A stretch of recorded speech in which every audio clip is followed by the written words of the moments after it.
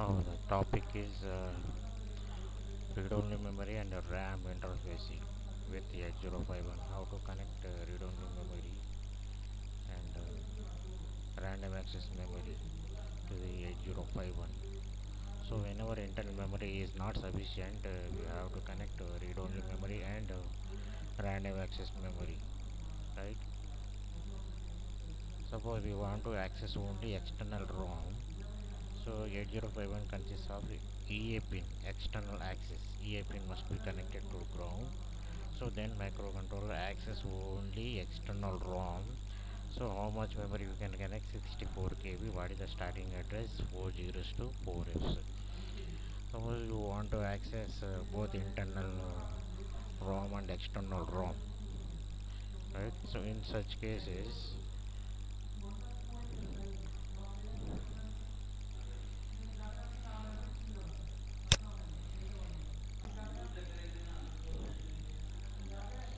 so in such cases, so EA pin is connected to VCC 5 volts, right? So 8051 consists of internally already 4 KB memory. So you can connect additional extra memory, right? So it can access both internal ROM and external ROM. So what is the internal ROM address? 00002.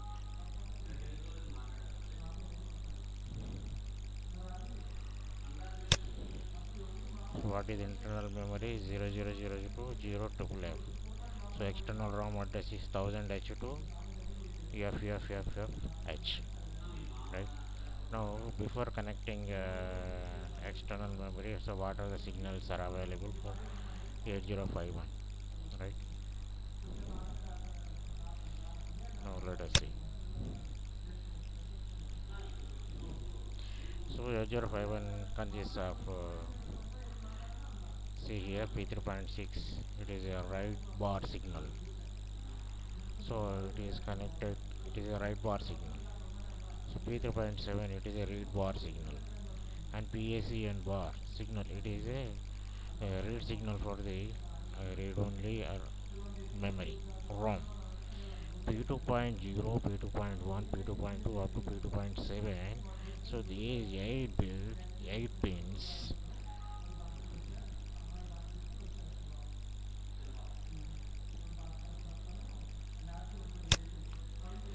These 8 pins act as address pins.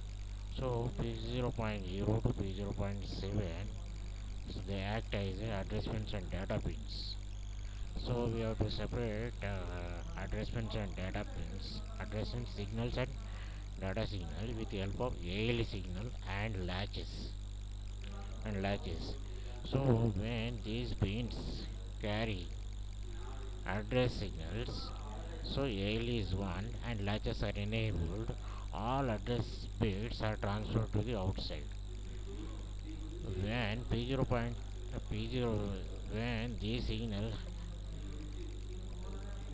have the data bits, at that time ALE is 0. So when ALE is 0, all latches are disabled. So the data bits are not at all transferred to the outside. So the latches output always carry here address bits only. So you can take out like this data bits. So these are the data bits. So these are the data bits and these are the address bits. In this way, address bits and data bits are separated. So what are the signals we have? 8051 side. So D0 to D7 data signals and A0 to A15 address signals, total 16 signals, PACN bar and write bar signal and read bar signal. So connecting the memories with 8051 means you have to connect all the address pins and address signals and data signals, read signal and write signal and PACN bar signals. Now let us see how to connect. So before connecting, so what are the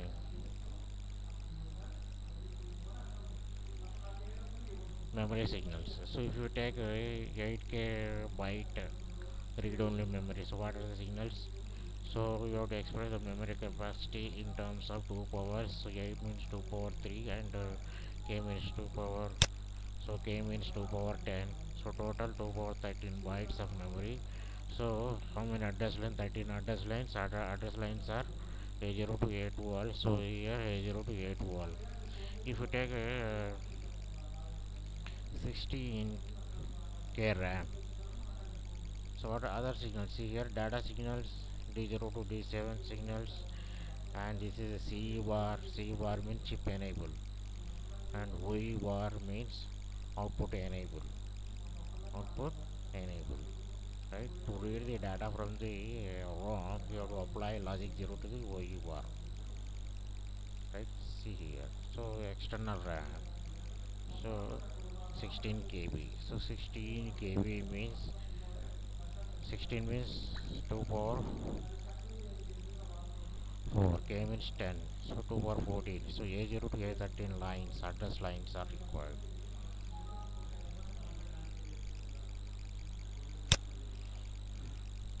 So this is about so how to connect it. What are the connections? So what are the connections? See here. So WE, so write bar enable pin of the RAM is connected to write bar signal of the 8051. So output enable OE bar pin is connected to the PCN bar signal of 8051 if it is a ROM is used for program. See here another OE bar, it is connected to read pin of the 8051. The ROM is for data. This is a difference. So data ROM and program ROM. So program ROM output enable is connected to PCN bar, and output enable is connected to read pin of the 8051. The RAM is used for data. So data pins D0 to D7 are connected to data pins of the 8051, right? So when coming to the 8K RAM, so how many signals? A0 to A12. So you have to connect the A0 to A12 pins as it is to the A0 to A12 pin signals of the A051. So whatever the remaining address lines, whatever the remaining address lines, so these address lines are used for connecting the CN pin of the ROM. Okay, so one way is through the NAND gate. So we can connect these signals. What are the additional signals? Remaining signals A13 to A14 and A15. Okay, here only A0 to A12 pins are connected. So remaining address lines are A13, A14 and A15. They are connected to the ROM through the NAND gate. So chip C bar pin always 0. Must be 0. When we are working with ROM, it must be 0. So it must be 0. What should be the input of A13 and A14 and A15? They must be 1 because it is a NAND gate. If and only if all are 1s, then only NAND gate output is 0. So for all addresses, A13, A14, A15 must be 1. So second way, you can connect remaining address lines through the 74LS138 decoder. 74LS138 decoder, it is a 3x8 decoder. ABC are the 3 inputs and 8 outputs, Y0, Y1, Y2 up to Y7, right? So you can select any output. If you apply 0, 0, so 0, 1, 1. If you apply 0, 1, 1, third output is active, right? So we have another, now let us see in the next slide.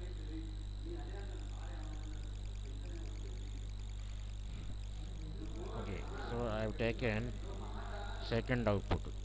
Y1 output is connected to C bar pin of the signal. So Y1 is active. To make the Y1 is active, you have to apply 0, 0, 1 to the CBA pins in this way. CBA pin in this way, right? So A13, A14, A15 must be 100, right? So if you apply CBA in this way, 001, Y1 is active. So A13, A14, A15 must be 100 for all addresses 100, right, to access memory. So then only this output is 0.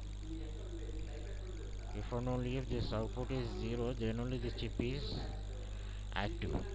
To make the chip is active, output must be 0. To make the output must be 0, you must apply 001 here. So that is A13, A14, A15 must be 100, right? Now coming to the external RAM interface. See here. So this is the RAM 16 KB. So how many address lines? See A0 to A13, right? Output enable is connected to the read pin of Z051, and write enable pin is connected to the write bar pin of the Z051, right? So data signals of the memory is connected to the D0 to D7 pins of the 8051, right?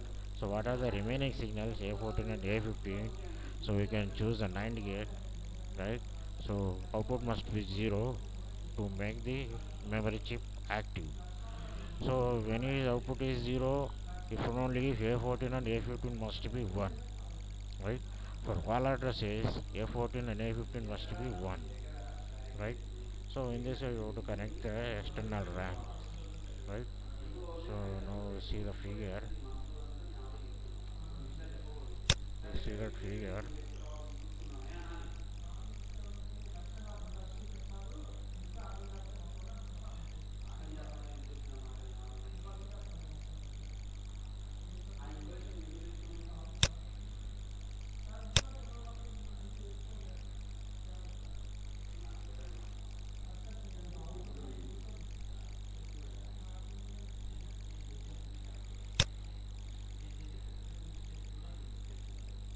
So this is in one complete, right?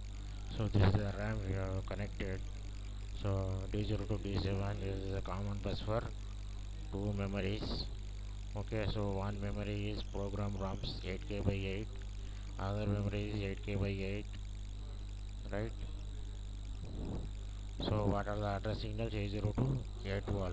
They are connected to as it is of the 8051 signals. See here. So what is the remaining thing? A13 to A15.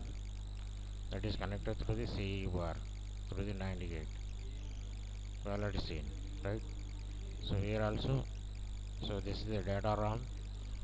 So address signals are connected same way here. Program ROM and data ROM. Only difference is output enable is connected to read bar pin. Here output enable is connected to PSEN bar signal of the 8051. So ROM connections are both are same. Only this one, these two are different. Now coming to the 16K by 8, right? So A0 to A13 as it is here connected. So remaining signals are connected through the NAND gate, right? So output enable pin is connected to read bar signal, and write bar signal it must be connected. Output to write enable pin it must be connected to the write bar signal of the 8051. By mistake it is missed. Okay, it must be connected to the write bar pin of the 8051. So this is what connection you have to draw. In this way they are connected, right? So only idea is you have to compute number of address lines, and total address lines are connected to the address lines of the 8051. You have any remaining address lines, they are connected through the NAND gate that must be applied to the chip enable signal, right?